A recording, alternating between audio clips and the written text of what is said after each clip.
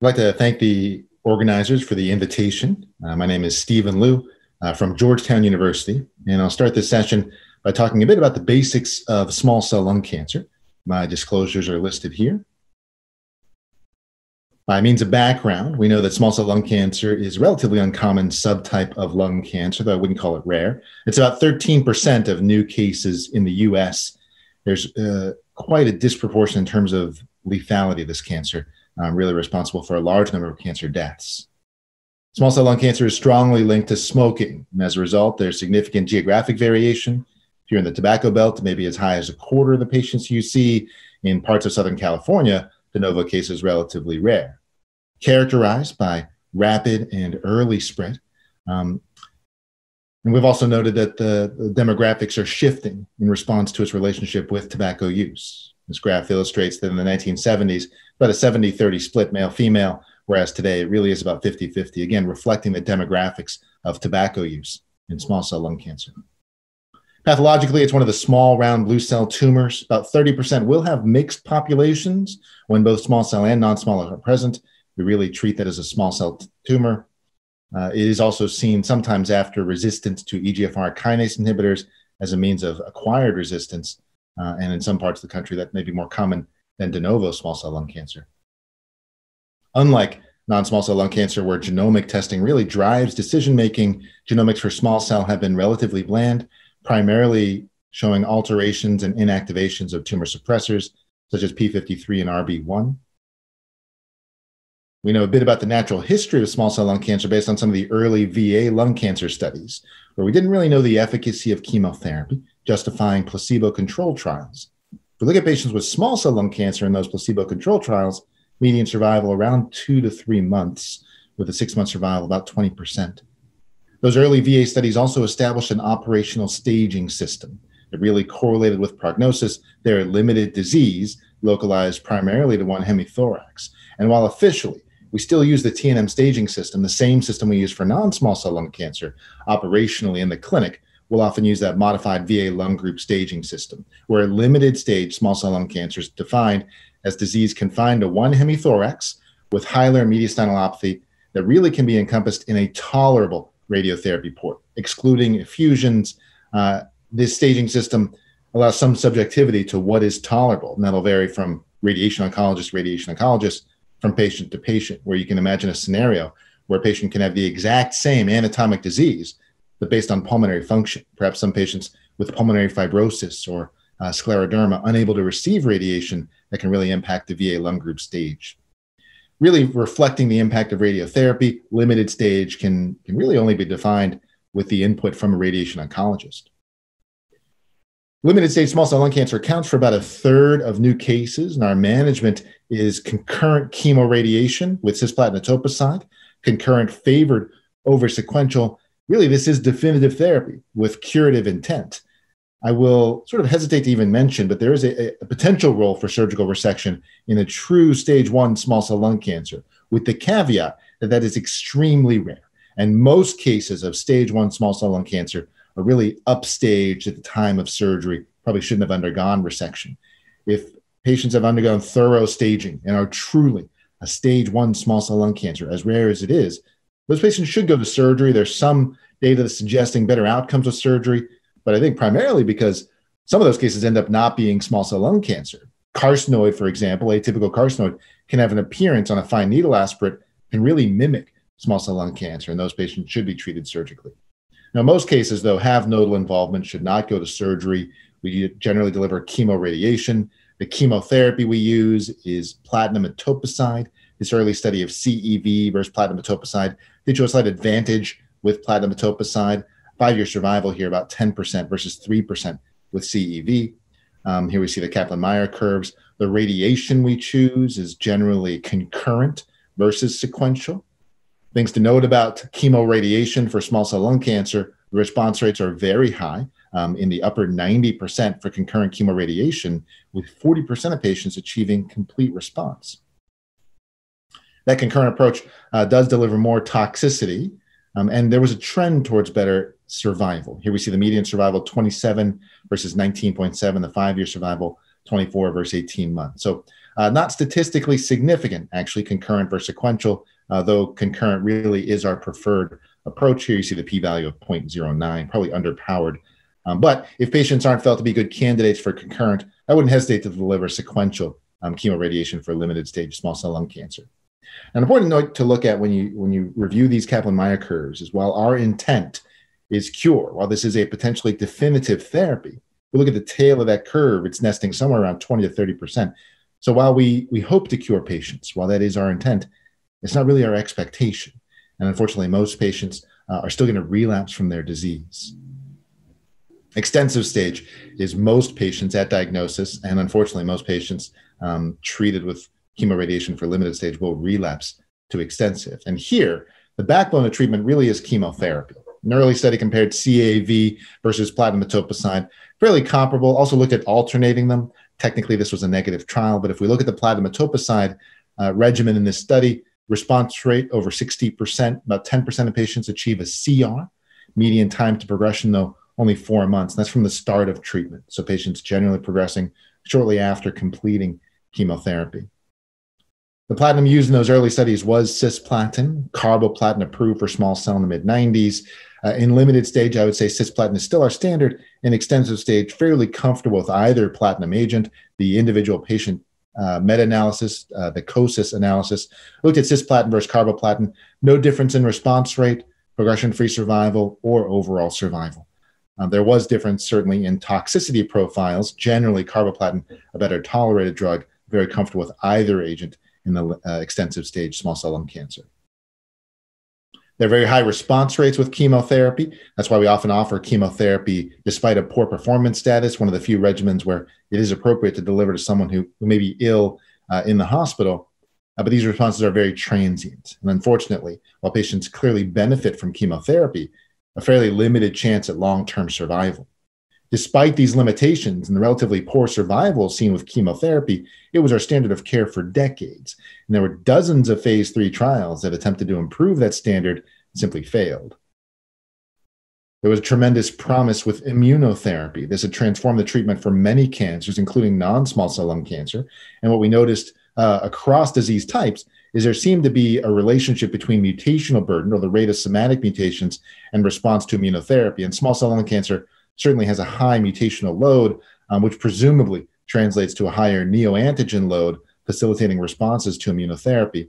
Our first look at immunotherapy in a large study was Checkmate 032. This was a non-randomized trial, multiple arms, looking at Nivolumab, a PD-1 inhibitor, with or without Ipilimumab, a CTLA-4 inhibitor.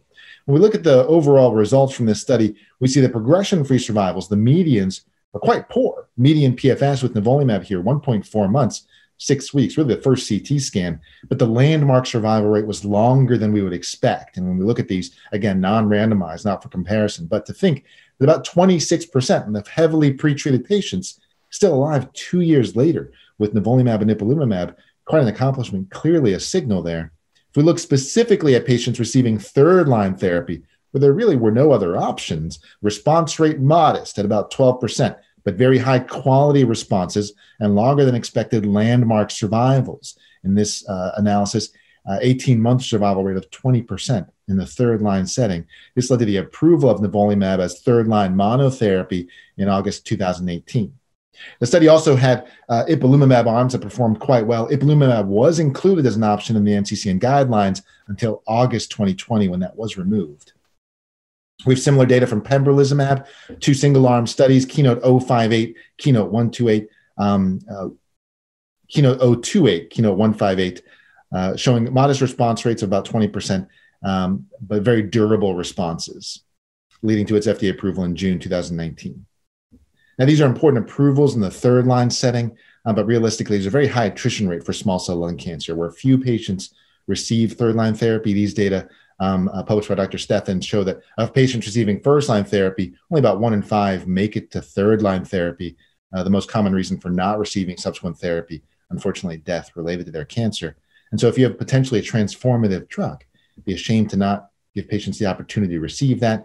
We looked at moving these drugs up in the second-line setting, Checkmate 331, simple randomized study to Nivolumab monotherapy or topotecan or amrubicin were approved. Unfortunately, a negative study. Topotecan, a low bar, one that nivolumab could not clear. We look at that hazard ratio for survival, 0.86. Those Kaplan-Meier curves, very similar. 1-year survival, almost identical. If you look at progression-free survival, actually strongly favoring chemotherapy, hazard ratio of 1.41 in the wrong direction. And so nivolumab no better than topotecan in the second-line setting. If that were too late, we tried moving it up to maintenance therapy. Checkmate 451 looked at patients who had completed chemotherapy but had not progressed, randomized to Nivo-Ipi, or placebo. Primary endpoint of survival in the Nivo-Ipi arm, negative, no better than placebo, with a hazard ratio very close to 1 and overlapping Kaplan-Meier curves. Our greatest opportunity for benefit was going to be in the frontline setting, where we could build on the synergy potentially with chemotherapy and immunotherapy and really avoid that attrition. The first study to do that was Empower 133, looking at atezolizumab with platinum etoposide, first published in 2018. Simple design, all eligible patients receiving platinum etoposide. Here, carboplatin AUC5 on day 1, etoposide 100 mg per meter squared days 1 through 3, and a 1-to-1 randomization to atezolizumab, a PD-L1 antibody, or placebo, followed by atezo or placebo maintenance. Primary endpoints here, progression-free survival and overall survival. And this a positive trial, meeting both primary endpoints, an improvement in progression-free survival with a hazard ratio of 0.77, and an improvement in overall survival. Here, hazard ratio 0.70, improvement in the median, improvement in the 1-year survival rate from 38% to 52%. When these data were first announced, it did appear that towards the end, about 18 months, the curves did seem to come together, but a lot of censoring there in this early look where those data were fairly immature. With more follow-up, where that 18-month point becomes more stable, this data presented by Dr. Martin Reck, we can see that 18-month survival difference clearly there. In fact, the difference in survival at 18 months, the same as the difference in survival at 12 months. Atezolizumab improved outcomes without significantly increasing toxicity. If we look at delivery of chemotherapy as a surrogate for tolerance, patients receive a median of 4 doses of carboplatin, 12 doses of etoposide with both regimens, suggesting delivering atezolizumab improved survival really without compromising your ability to complete 4 cycles of chemotherapy. Quality of life was also explored, and the addition of atezolizumab did improve quality of life as well, leading to its approval by the FDA in March 2019, by the EMA in September 2019, and its clear establishment as a new standard of care. This is the first change to frontline therapy for small cell lung cancer, almost 40 years. We had to wait over 3 decades to see a study improve survival for small cell lung cancer. We had to wait less than a year to see the second, and that was the Caspian study. A little bit more of a complicated design. This is a 3-arm trial, open label, to chemotherapy alone for 4 to 6 cycles with optional PCI only delivered in the chemotherapy arm, versus durvalumab with chemotherapy for 4 cycles, followed by durva maintenance, or durvalumab and tremelimumab, a CTLA-4 antibody with chemotherapy for 4 cycles, followed by durva maintenance. Primary endpoint here, overall survival. And this was another positive trial. The addition of durvalumab to platinum etoposide improved survival. Here we see a hazard ratio of 0.73, improvement in the 1-year survival rate from 39.8% to 53.7%, improvement in the median from 10.3 to 13 months. The addition of durvalumab to chemotherapy improved survival in a manner very comparable to the addition of atezolizumab, confirming this approach of adding a PD-L1 inhibitor to chemotherapy, improving survival. The third arm was released at ASCO 2020, and we saw the addition of durvalumab with tremelimumab did not improve outcomes compared to chemotherapy. Here, hazard ratio 0.82, not meeting statistical significance. If we look at those Kaplan-Meier curves, that separation really doesn't occur until much later, quite different from tremelimumab, where that separation occurred early, was very clear. The curves for tremelimumab were worse. No difference in the median survival, 10.4 versus 10.5 months. Unfortunately, what tremelimumab did add was toxicity. If we look at grade 3-4 adverse events, 70%. If we look at adverse events leading to discontinuation, 21.4% with durvalumab, tremelimumab, and chemo. In the other 2 arms, relatively comparable, 10% with durva chemo versus 9% with chemo alone. Based on these data in totality, durvalumab was approved by the FDA with platinum etoposide chemotherapy for small cell lung cancer in March 2020, and is another standard of care.